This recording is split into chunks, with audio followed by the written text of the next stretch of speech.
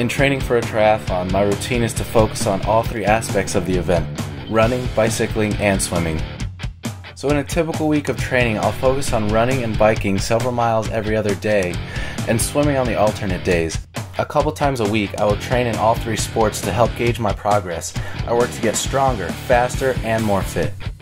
Although training is most important, my diet is critical to my success. Forever Ultralight and Pro X2 bars are a quick and healthy way for me to provide my body with the protein it needs. Forever Therm works to boost my energy for my long runs and really kickstart my metabolism.